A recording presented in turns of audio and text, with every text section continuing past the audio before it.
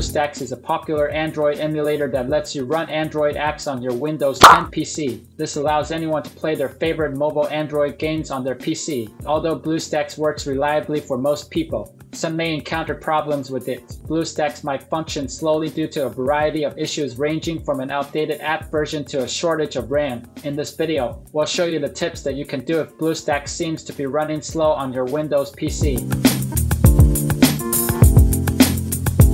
It is important to restart your computer before doing any of the recommended troubleshooting procedures. This procedure will refresh the operating system and delete any corrupt temporary data that may be causing the issue.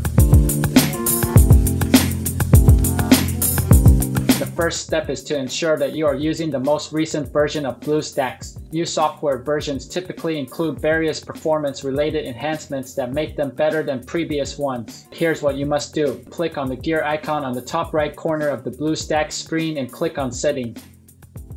Go to About tab and click on Check for Updates button.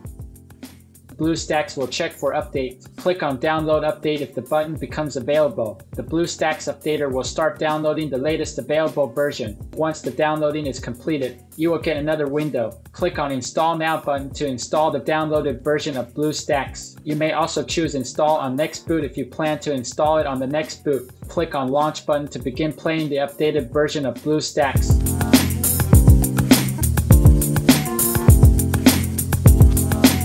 The more RAM you give Bluestacks, the better it will perform. This program requires a minimum of 2 GB of RAM. Therefore, if you can raise this, you will notice a performance boost while playing your favorite Android games. Open the Bluestacks emulator. Click the Settings button at the top right of Bluestacks to open a menu. Select Settings to open a window that includes further options for the software. Click the Performance tab on the left of the Settings window. You can select the amount of RAM allocated to Bluestacks. Choose the default presets, or you can use the custom option to customize the RAM capacity. Users can also select more CPU cores for Bluestacks. Select the highest number from the CPU cores drop-down menu.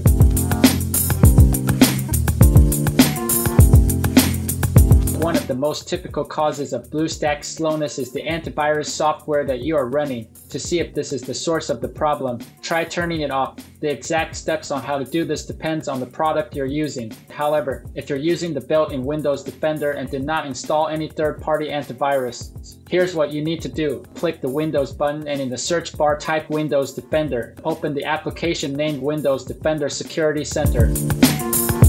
Select the option Virus and Threat Protection. Go to Virus and Threat Protection Settings. Search the window which says Add or Remove Exclusions. Windows may prompt you to allow an administrator access to use this feature. If so, press Yes. Click it and you will be navigated to a menu where you can add exclusions. Click on the option which says Exclude a folder and navigate to your Bluestacks directory. Once you reach the location, select the folder and save changes.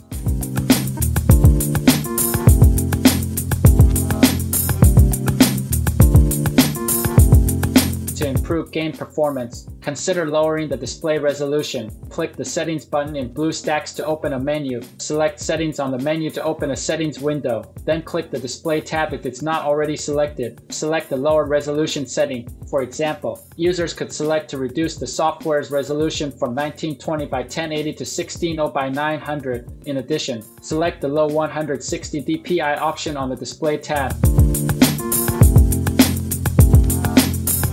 Having the most recent GPU drivers is very important when you're playing games on PC. Here's what you need to do. Right-click the Start button. Click Device Manager.